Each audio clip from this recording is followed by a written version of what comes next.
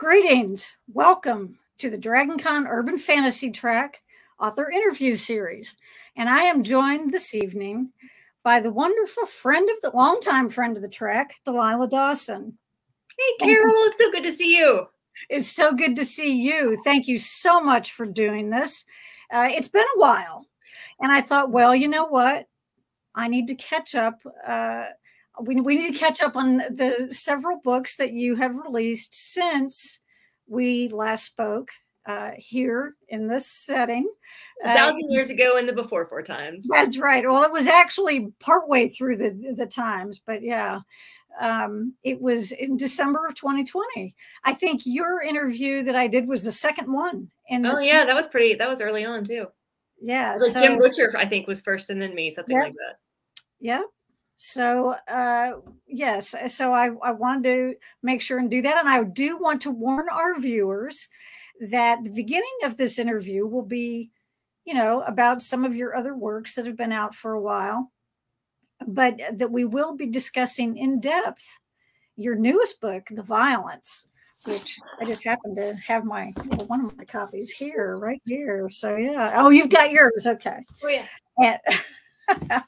And so we will be talking about that in depth. So if people have not read it, they may wish to, pause the interview or turn off the interview at that point. If they have not read it and they would like to, or if they have not finished it yet.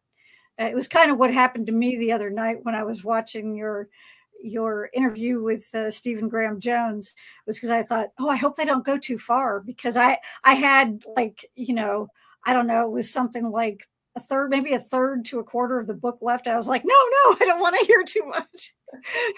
So, but we will be doing that tonight. So for folks who have not gotten to that point yet, this is your warning. Now, this is your pre-warning. You can listen right now.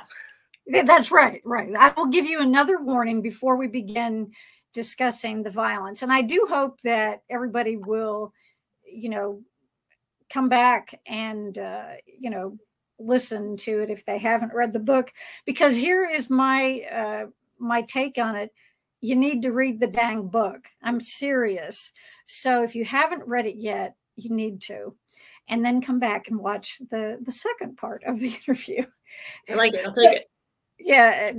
And my first thing that I want to talk about here is Wellington. Oh, wow. Yeah, that's a good one. Yeah, that came out right after I spoke to you the last time in one of these interviews. And I actually got it for Christmas that same year from a friend, which was great. And so I was just curious, how that all came about. I mean, and, how did you first get involved in it, and where did the idea come from and all of that? Well, I'm super fortunate to write for Del Rey right now. All of my books that are coming out are pretty much Penguin Random House in the Del Rey section, especially. I have some kids' books with Delacorte, but most of it's Del Rey.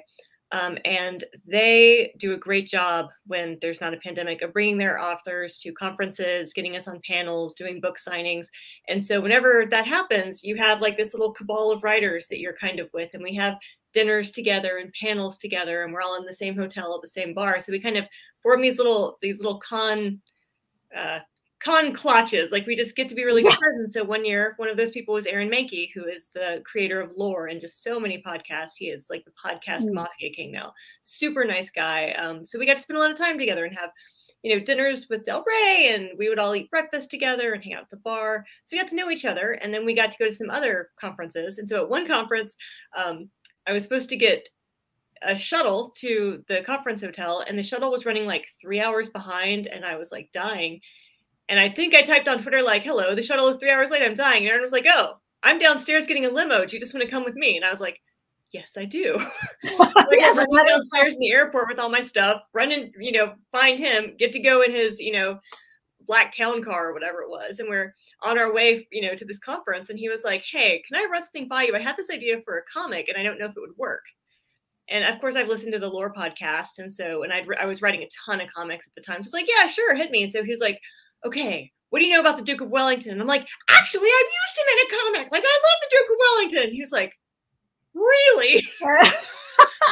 Because like my creator-owned comic Sparrowhawk came from a quote from Wellington when the Queen of England got sick of seeing sparrows in the great glass observatory of the World's Fair, and she went to Wellington and was like, "What do I do about these sparrows?" And he was like, "Get some sparrowhawks." And so they released sparrowhawks in there, and they're just like dive bombing and killing the sparrows. And I loved it. So yeah, so we got to talking about that, and then we were both working with IDW, and it all worked out just fine. Well, it's great, and I mean, it's a lot of fun. I mean, it's got something for everyone. I think it's spooky enough. It's funny enough. People who are into history would probably enjoy it as well, as long as they don't mind, having those fun elements added in. Like you like lore, and you kind of like the sort of things that lore delves into.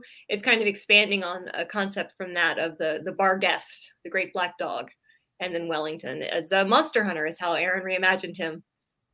Yeah, now apparently when Jack the Ripper showed up, Wellington like got on his horse and was like, "I'm gonna go kill him." Yeah, right.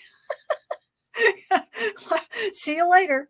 And that was something else I was wondering. Is there any possibility of a follow-up to that one? I don't know. I haven't heard much. Like the comic didn't, normally that happens when a comic sells so well that it sells out and they have to get more. I don't think this comic got that kind of attention, but it also like hit right, instead of us getting to go basically promote it, we got to sign an ash can, a 6-piece ash can with Joe Hill. And then by the time it came out, COVID was kind of happening. So we never actually really got to be out there promoting it together. Yeah. Oh, well, I'll keep my fingers crossed that, something like that may occur. But I do have a question about, kind of graphic novels in general. Is it, how does that process generally work?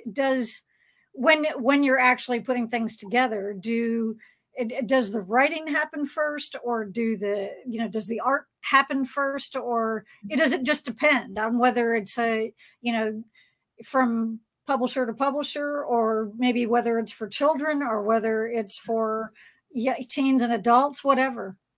The production process is pretty similar, which is that, if you're working with a traditional comics publisher, typically you as the writer, or possibly a writer-artist team, if you're fortunate enough to have an ideas together, you write up a pitch and you go to your editor or your publisher and you say, "We would like to make this comic book."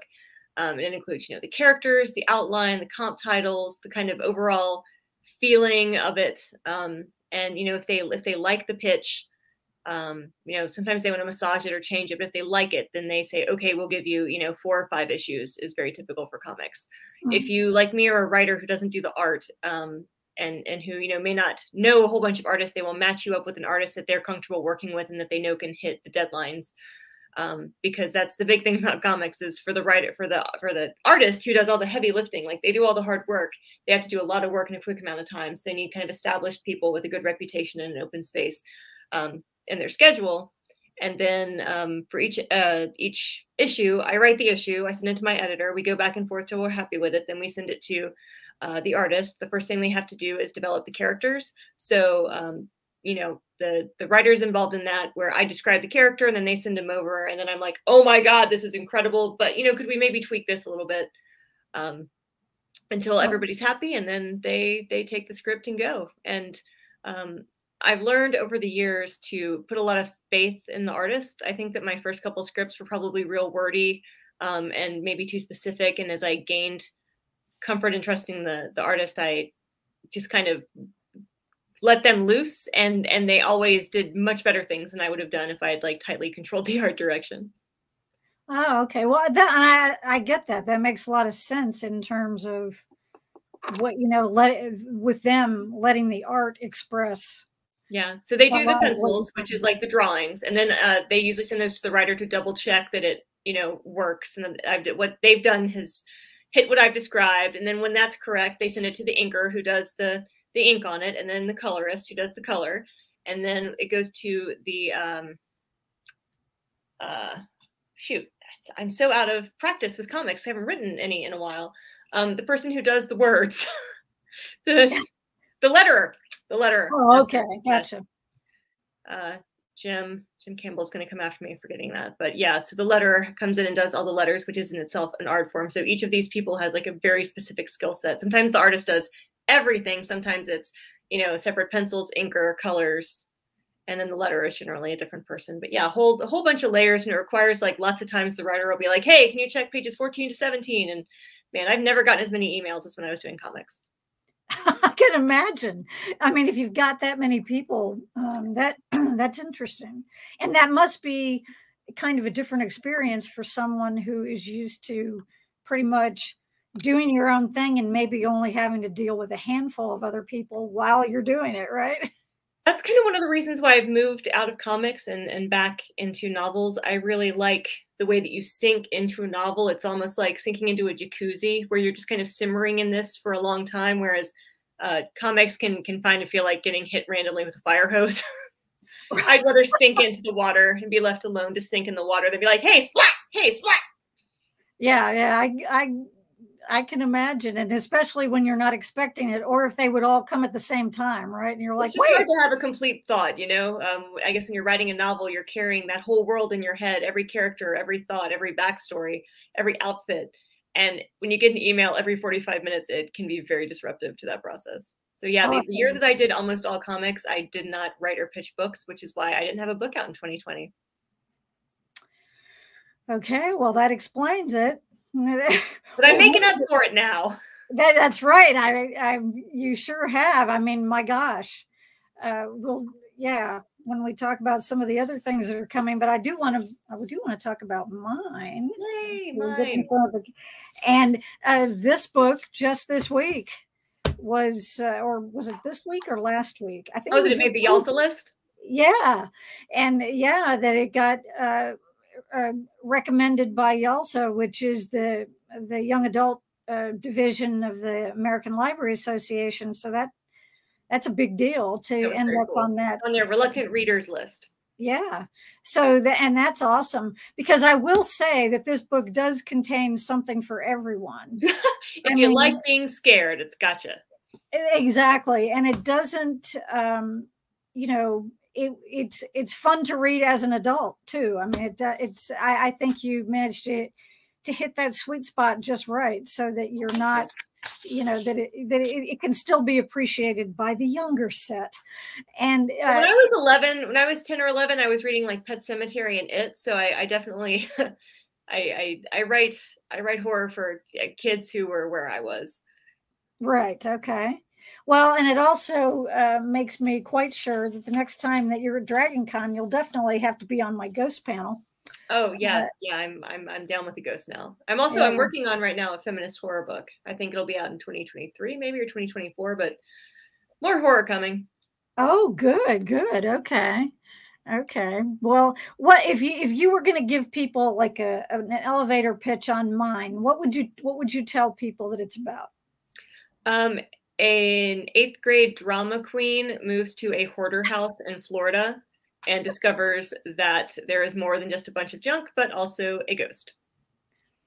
Yes, that's great when you call her that. That's perfect.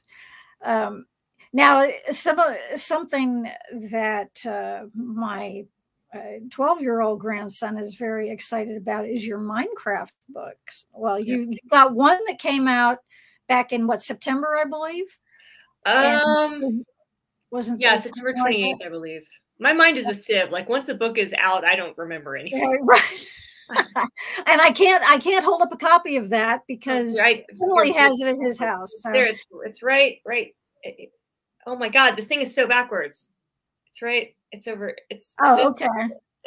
I can't. I'm gonna like turn a back muscle. Anyway, if you like Minecraft, it's a Minecraft book.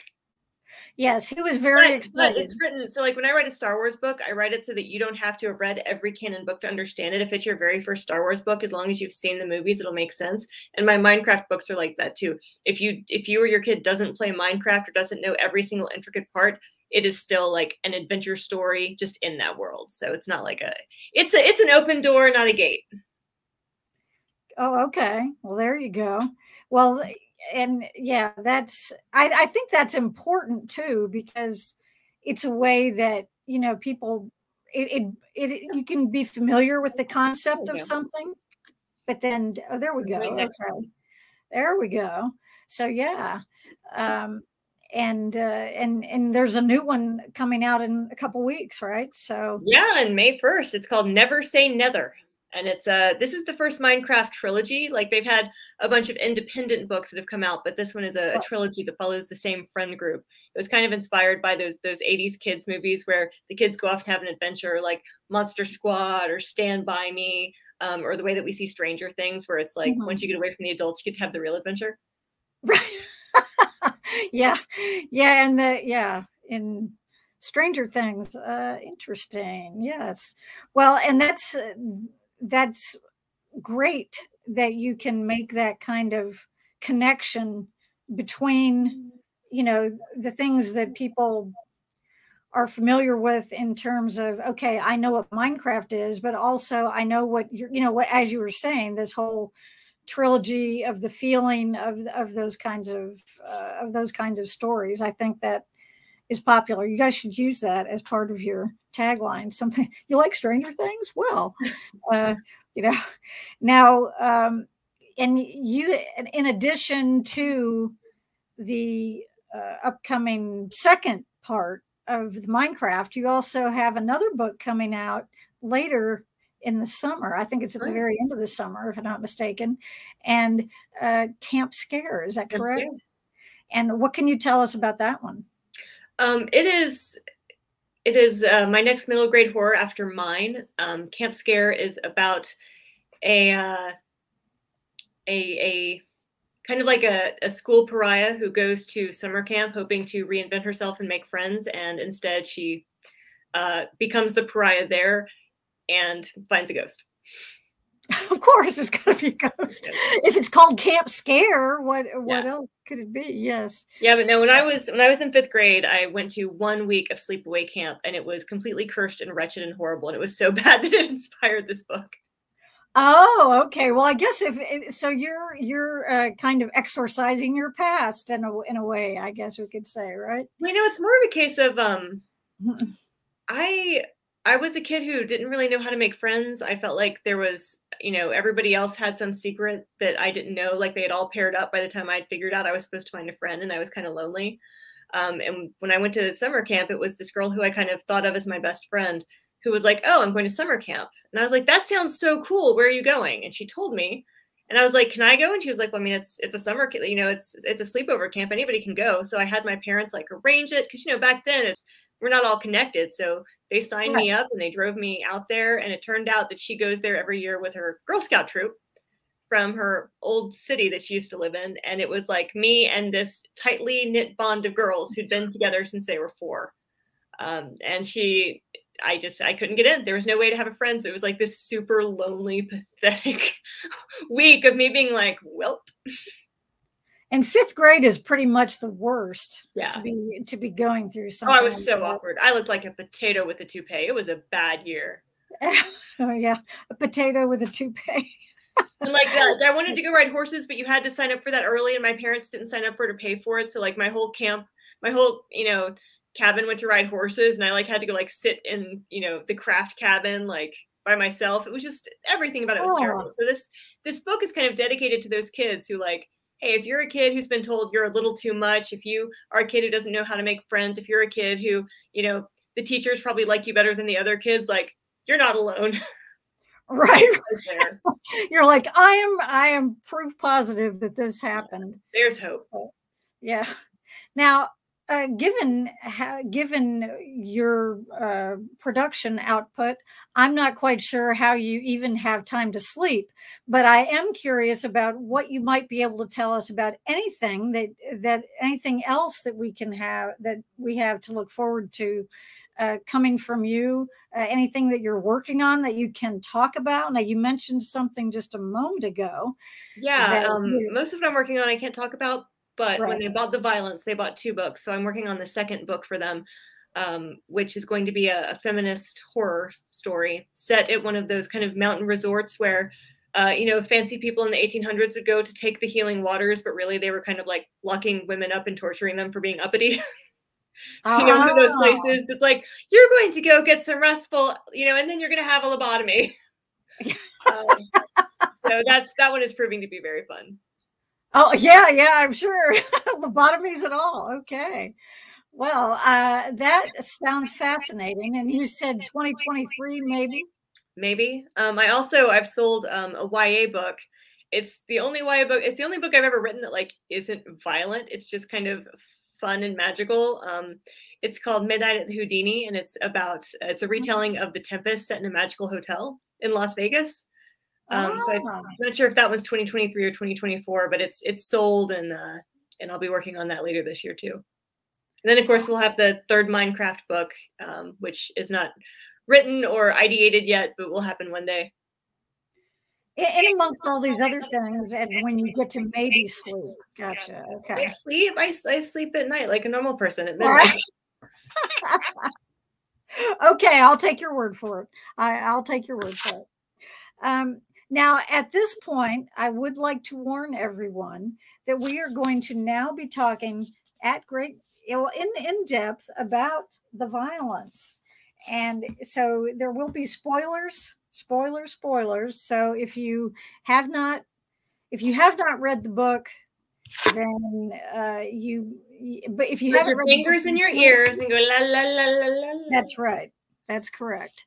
If you're planning to, then I will definitely be spoiling everything for you if you continue to listen. So you have been forewarned twice. So, okay. The first thing I want to mention about this book is the incredible suspense level. I mean to tell you, I found it hard to put it down to have to go do anything else. And excellent. One it's night, working. Yes, it's exactly right. And one night, occasionally I have trouble going to sleep. And there was this, and so typically what I do is if I can't go to sleep, I stay up late. When I go to bed, I usually go to sleep fairly quickly. But if I can't, then I'll get back up and read for a while. Well, that was really smart because I picked this up and I was like, oh my, and so I'm looking at, it's like 4 o'clock in the morning. I'm like, I think maybe I need to try to go to sleep again. But I always try to I try to end the chapters on like a cliffhanger or something vaguely uncomfortable that'll make you want to turn the page. Yes, exactly. Mean trick. And you did. And the thing the way I felt about it, and this coming from me is high praise, is that I honestly never knew what to expect next. I did not know. That was the goal. And, it was, to me, that's really important. I don't like to be able to figure things out ahead of time. And, whether we're talking about events or we're talking about people, you've always had some kind of, some elements of mystery and suspense in most of your work, but I think you really ramped it up for this one. And so you get, like, if I had 4 thumbs, you'd get them, but I only have 2. So, and one of my question for you in regard to this, though, is, do you think that having the alternating points of view maybe made that, that kind of helped in that process? Yeah, I mean, that's kind of the idea, is that, you don't get that immediate relief. Even if you do keep reading, you might have to go 2 full chapters to figure out what happened to the last point of view. So it's kind of cruel. But, when I sold, this is my first book I've ever sold on spec. So instead of writing a complete book and giving it to my agent to sell, I wrote 20,000 words and an outline. And that's what we sold it on. And when that happened, I was planning on like 11 points of view. So many of these characters were, there was, it wasn't just the 3 main characters here. It was also the husband and, the person who made the virus and the person with the motorhome and, Big Fred, and like pretty much every little person here had a part. And then my editor and her infinite wisdom, Sarah Peed, amazing, was like, what if we really focus down on just these 3 women? And I was like, oh, that's interesting. Right. So buy the book, you can have whatever points of view you want. Yeah, exactly. You're like, I think I can manage that. Yeah. Now, what strikes me about the violence itself, the disease, if you will, is it's kind of a throwback plague, and by that I mean it's something that's carried and passed by an animal, insect, whatever the case may be.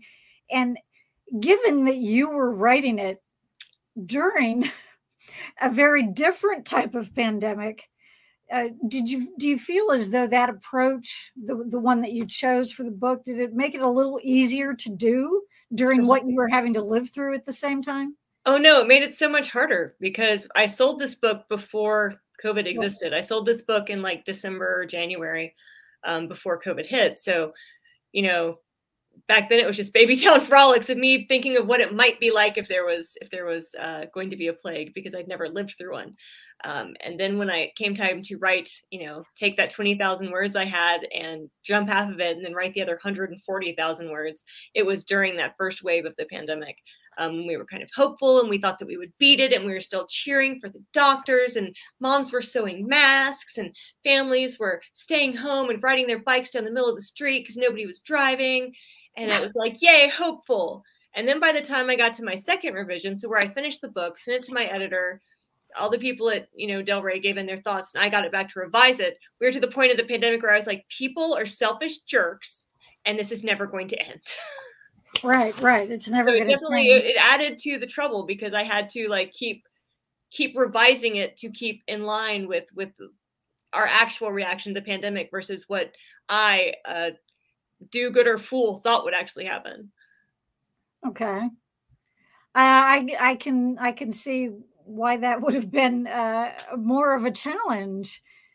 Now, something else that I found very interesting is that the characters in the story that had violent or abusive tendencies were not the ones who got afflicted with the disease. And as a reader, it kind of seems to me that at least part of your reason for doing that was to be able to give the abused the power to fight back.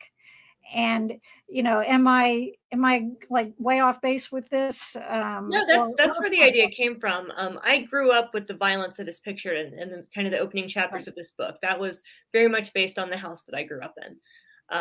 And the whole point of it was it made you feel powerless. There's a scene where Chelsea is talking about, that there was a stool that was on the floor and her husband would make her sit on it while he, yelled at her basically and abused her. And that was a stool that existed in my house, that I knew that if my dad told me to sit on the stool, that it was going to be a really bad night.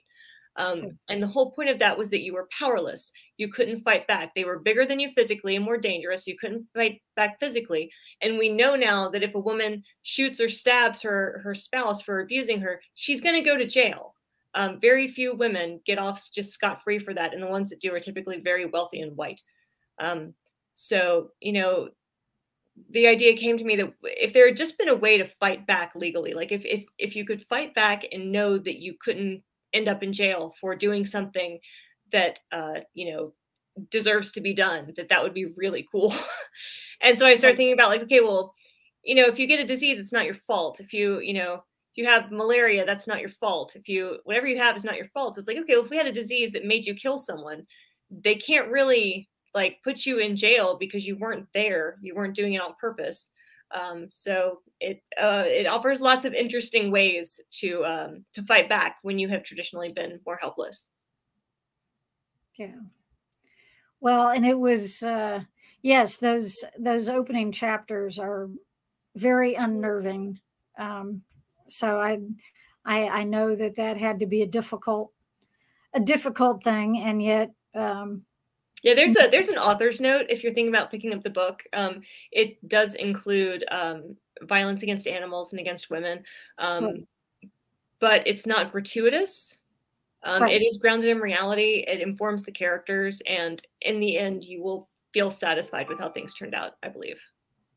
Yeah, no, and I will agree with that. It's not overly, it's not to the point where people would turn away. You know, I mean, I don't think so. I don't think most people would. I It's think hard to read, but I think that, you know, a lot of books that are worth reading still. that's right. You know, I would never tell someone that this is like a good popcorn read or an escape read. But Right. it That's like wasn't meant to be. I have books for that. They have vampires with nipples on the cover. That's a very different book. right, right. And yeah, I think I still have that picture over here in a notebook. But I do, I actually do. But you were also, when you were talking to Stephen Graham Jones the other night, you were talking about the cover color. Yeah. And about how if people if it was a different color, people might get the wrong impression of what was in the book. Yeah, they did briefly talk about making the cover of The Violence, which you can see it is blood red. Yeah. But they talked about making it kind of this cornflower blue that looked like my grandmother's powder room, kind of to make it more palatable to kind of like your book club and your women's fictions reader. And I was like, well, I think that's really misleading. And I think that when they get to some of these violent scenes, they're going to be like, this is not a cornflower blue book, sir. This is. Yeah, exactly. No, you know, I don't want the reader to feel betrayed, you know, when you go in expecting a different book than what it is. Now, yeah, there's the one. Oh, yeah, there's my old vampire covers. Yep.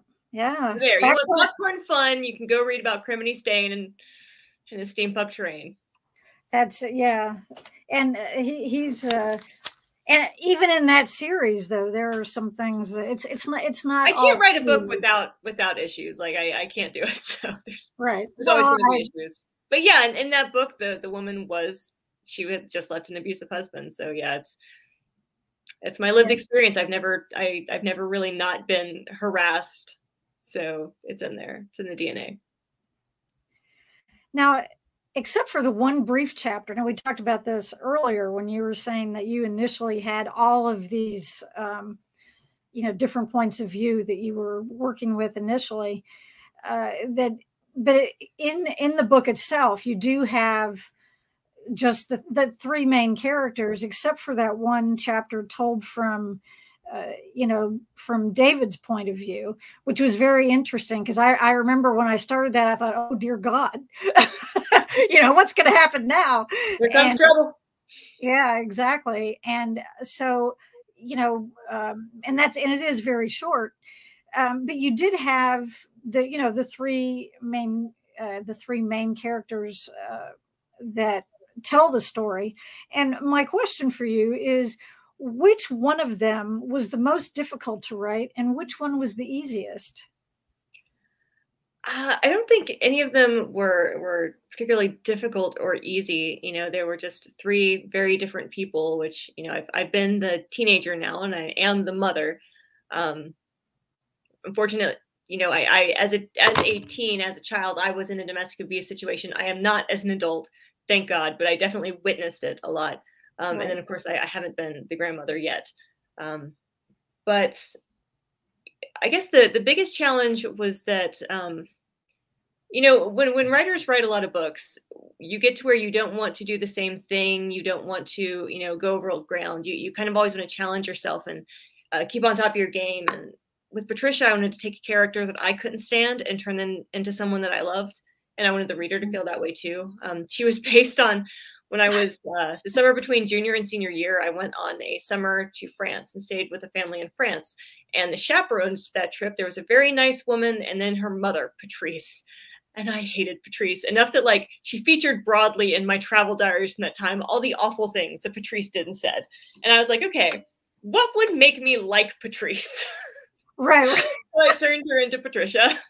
And did my damnedest to make you hate her, and then, if not love her, at least understand her or appreciate her. So that was more like, it wasn't like oh, this is really hard. It was like, I don't know if I can do this, but I'm going to try. Well, you did. You did it very effectively because I remember thinking, you know, in the beginning, and well, in any of the situations where she's dealing with her family and when they're getting ready to leave, when she and Randall are supposedly packing up and she's saying, you know, I forget, I can't remember exactly where they were going. I don't remember if it was Iceland. They were going to Iceland, the icy land. Yeah, but I was thinking that it maybe they went somewhere else before that. Oh, yeah, they went to Denver beforehand. Okay. So she was saying, you know, she's thinking to herself, well, I've got this and this, and I've taken care of that and that, and I just can't think of one other thing I'm forgetting. And you know, you just want to shake her. I mean, your family. Exactly. And I was like, what is wrong with you? You know, there were lots of things I was thinking in my brain. And you know, because I had her pegged as the monster, you know, who, I mean, not as monstrous as a couple of the other characters, but that, you know, just because of the way that she treated her daughter and the way that she treated her granddaughters. But then, you know, chapter 44, when Patricia realizes what she's done and what she's given up at this point, you know, Chelsea's already gone. And Ella is not there because she got locked out, not really by mistake, but just kind of, it was an oversight on Patricia's part. I think that she wasn't thinking it through. She just wasn't thinking about her at all. Right. So she ends up taking the care of the 5-year-old granddaughter. And I think that whole segment, when the girls first show up at her house, and how awful she is to them, and just not just in her manner, but in the thoughts that she's having, it just really bothered me as being a grandmother myself. And there's kind of this feeling that a lot of grandparents have, that you think, okay, well, I may have screwed things up when I was a parent, but I have a chance to kind of do things right as a grandparent. And it's like, no, lady, you are doing everything wrong. Yeah. That chapter 44 was, I mean, you could see little bits of her beginning to change prior to that, but it's in that chapter that she comes to this realization of herself. And there's this one line where she's looking at Brooklyn, the 5-year-old granddaughter, and she said she stares at this tiny, glowing golden being as if for the first time. And I thought, okay, now she gets it. Now she gets it. And, you know, it seemed to me as though she went through more of a change in her kind of, I guess, her outlook and her perspective more than the other two did. Now, Chelsea's was a different story. Hers, she did, of course. Yeah. But I just wanted to. Well, Chelsea's was more finding her old self and finding her power, and Patricia's more, right, you know, erasing 40 years of damage. Right. So she just had to go further than anyone else. Right. So it took a while. Yeah. And, you know, just the idea that, you know, and it was interesting that prior to this chapter 44 realization stuff going on, that when the girls show up and she just automatically says, well, of course, you know, they'll stay with me. So she had a little bit of that, you know, there was this little inkling of this kind of protectiveness that you expect a parent or a grandparent to have. But they definitely had a very fraught relationship, she and her own daughter. So anyway, I just wanted to share some of that, and just to tell you that, you know, for me, I thought that her whole change was just remarkable. And I think you outdid yourself in that one. Oh, thank you. I mean, you honestly did. So I really appreciated that, as you know, as a reader, to be able to go from, as you said, severely disliking someone to thinking, oh, well, they're probably my favorite character at this point. Well, except for little Brooklyn, because she's just darling. But she's the baby Yoda. That's right. So did you end up having a favorite character from the book? I mean, you know, it's funny, like when you write an urban fantasy or a weird Western or kind of an escape world that people are kind of reading to fall into the world and escape into, I tend to have favorite characters there. In this one, these people were kind of almost real and non-fictional in such a way that, you know, it's like there are three people over there that you know.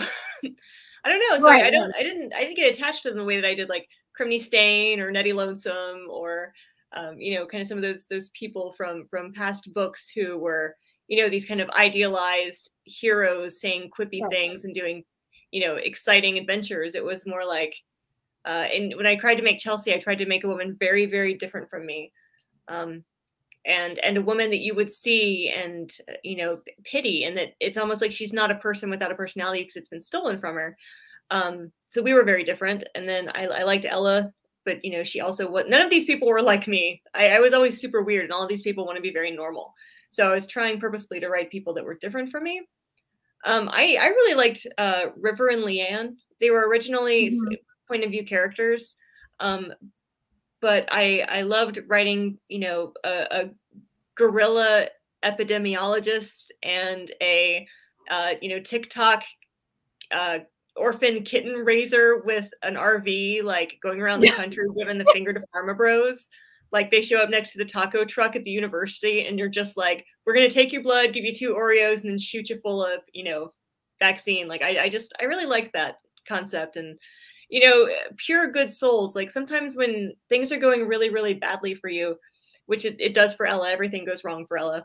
Yeah. You forget that there are good people in the world that will help you, and not expect anything in return for it. I don't know, when I was about her age and things went really bad with my home life, I remember being really upset because my mom and I had to leave our house and go into hiding. And my AP calculus teacher had given everybody one of those really fancy, expensive graphing calculators. And mine was at home. And I was super embarrassed because I got really good grades. And I was like, in school, I was a very perfect little do-good child. And I couldn't do my homework because I didn't have my calculator. And it was also, you know, a $250 object that wasn't there. And I had to go to my AP math teacher and be like, look, I'm really sorry. You know, this is what's happening to me. My, you know, calculus is at home with my dad, and I can't go there because he's going to kill me. And like, she was so kind and gentle and sweet. And like, I'd never had a connection with her. She wasn't one of those teachers I was real buddy with. And she was very stern, and I was very scared. And she was so good to me. And she gave me another calculator, and she was like, don't worry about it.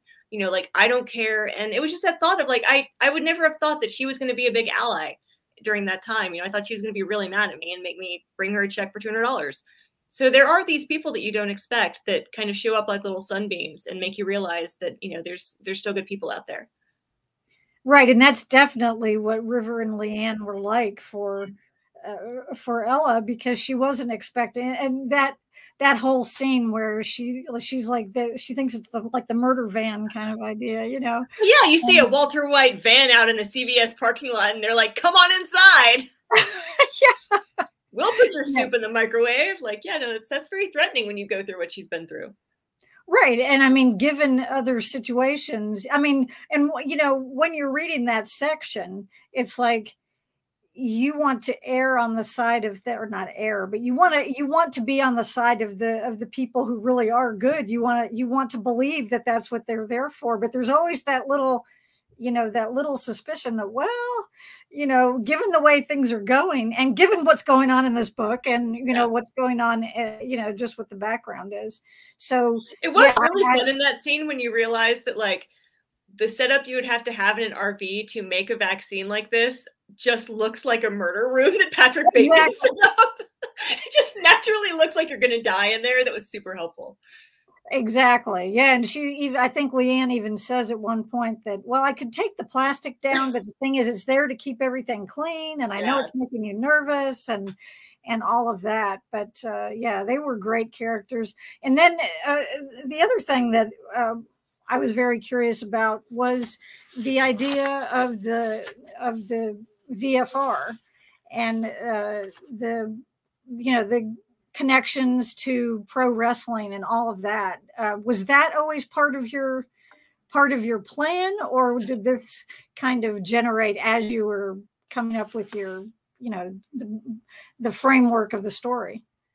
It was, so when I was kind of building out the outline for this, coming up with the idea for it, I was at ALA in Washington, D.C., and I had some spare time, and I was trying to figure this out, and I just couldn't get to where it's like, I need that meat of the story. You know, I need Chelsea to go do something. And I was like, maybe she could like go up north and work at a hotel, like a Twin Peaksy situation, you know, maybe she could like work at a diner. And I was like, that's all so boring though. Like, I don't want to write like my adventure in the hotel where, you know, obviously the male manager is going to sexually harass her. And, you know, it just got kind of boring. And so I didn't know what to do. So I went to do a salt tank float where you go into sensory deprivation. You go into this glowing salt water filled orb with out of your clothes on, and you lay there like precog, just in the complete darkness, weightless. And I kind of used that to try to figure out the story and try to figure out, okay, what's the craziest thing I could do that would work? And, you know, my mind's going through all of these little, you know, tree branching ideas. And it just got around to trying to figure out like, what is something that this world would need? And because of that time during, you know, the original COVID or whatever, yeah, I guess it actually, whenever it was, I just remember thinking like, my husband and son were supposed to go see like a big wrestling thing in Tampa when we lived there, and it got canceled, and they lost a ton of money, and they were so upset. And they were like, okay, but when is wrestling going to come back? Like, we want to see wrestling. And probably the people in the audience of wrestling don't really care if they get COVID or not. And I was like, oh, wrestling. I didn't think about glow, you know, there was like a glow aspect to it. But you're like, okay, if you can't run professional wrestling, what if you started like the underground kind of fight club of the same idea of, oh, we have the violence, now we're going to fight. So it just seemed like an interesting place to take the story, and to have someone like Chelsea be like, that's the last thing you think that this, you know, exactly, this woman who cares about shiplap and essential oils is going to end up doing. Yeah. Yeah. And that, I mean, it was a very cool addition. And it does, as you said, it's the kind of the least likely place you would expect someone like her to go. So, you know, they probably would not have ever occurred to her. So, yeah. Now, one thing I do want to mention, and I've got it pulled up here, you got a very nice review from the New York Times. The New York Times book review. Yeah, and this was great. And the comment that was so cool is that they, in the review, it says the virus intersects in shocking, transformative ways with the casually accumulated and painfully sublimated violence of their daily lives. What could have been a flimsy allegory is instead a carefully and surprisingly angled mirror. And that's pretty awesome. And, you know, that hopefully someone will give you that, you know, laminated. You need to have a poster. I actually probably should do that. You're right. Yeah. I mean, that's like a paper copy. Yeah. I mean, that's an awesome, you know, description of how the book can work. And it strikes me too. I think that it's the type of book that will mean something different to just about anybody who reads it, you know, for whatever reason, whether you just want a cracking good story that is going to, you know, be a real page turner and with characters that just kind of leap off the page and either bang you in the head or jump into your heart. Either way, Put you in the chair. Yeah, you know, you can enjoy that. And then certainly there are the other issues, and, you know, and it's fabulous. I can't say enough good about it. And I just think it's wonderful. And I have one more question. And that is that, did you know from the beginning how it was going to end? Or did that kind of transpire along the way as well? I knew how that scene was going to converge. I knew that was what had to happen. But the murder weapon was definitely another case of like, what is the dumbest thing? What's the dumbest thing I could use as a murder weapon that would just really, like, if you found the person who died in wherever they ended up and were like, hey, what's the most embarrassing thing you could have been killed with? And that's how that came about. Yeah. Okay. Just the word's fun to say, but yeah, that was. Yeah.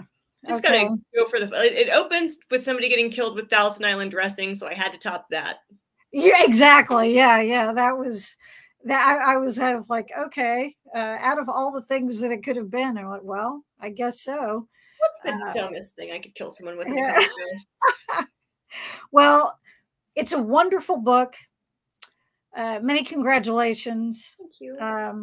And I've known you for a long time, and I've always enjoyed everything that you've written. But this book is, it's absolutely amazing, and you deserve all the good New York Times Thank you, Carol. reviews.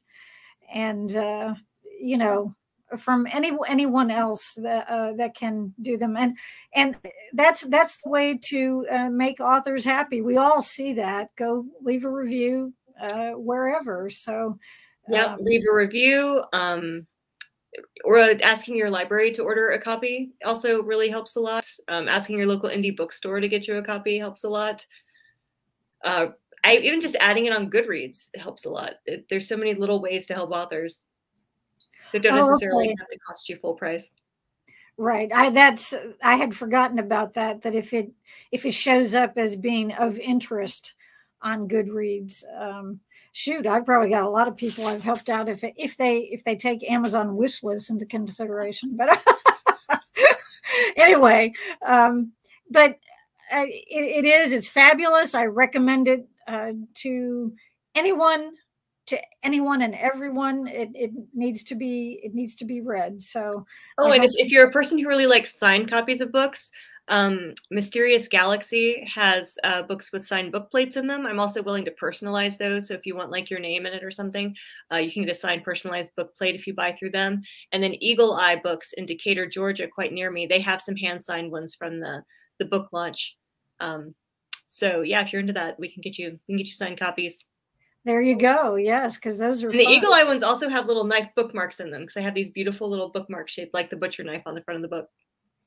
Yes, they're great. I got to tell you, when mine got here, and I had the little bookmark out, and my husband saw the cover of the book and the bookmark, and he's like, but he was kind of surprised because he's met you, and he's like, but is she that scary to live with? And I was like, yes, she's very frightening.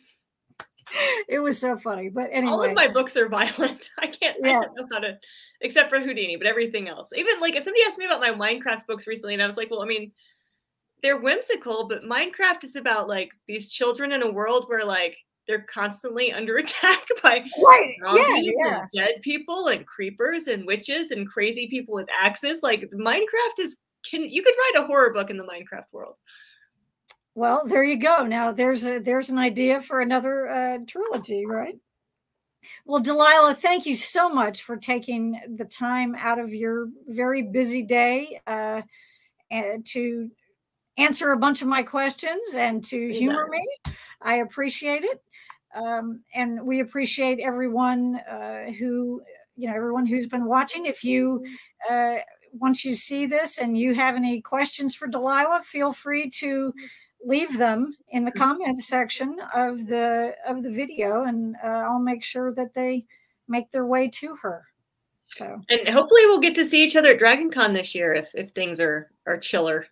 I hope so. We can fingers crossed.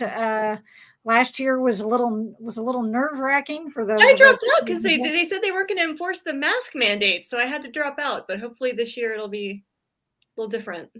Now, what was that? I'm sorry. Well, I was supposed to be a guest last year, and I liked that they required vaccination or a negative test. But then they said, we require you to wear masks, but we can't make you wear masks. We just expect you to do the right thing. And I was like, have you met people? Oh, that may have been just for guests. That wasn't for attendees, because anybody who was there, I'm serious, I didn't see anybody without one all weekend. I know, but the way that they phrased it didn't not sound comforting. right. So if maybe people did do the right thing, but like the way that it was phrased, I wasn't comfortable. So hopefully this year, and from what I hear, like nothing bad happened last year. Like it seemed like there weren't a lot of breakouts or anything. So knock on wood for this year, because I miss Dragon Con and I miss your snack table. Oh, there you go. Well, please come back. We would love to have you. So anyway, thank you, Delilah. Thank you to all of our viewers, and we will see you hopefully in person. Bye, everyone. Thanks. Bye.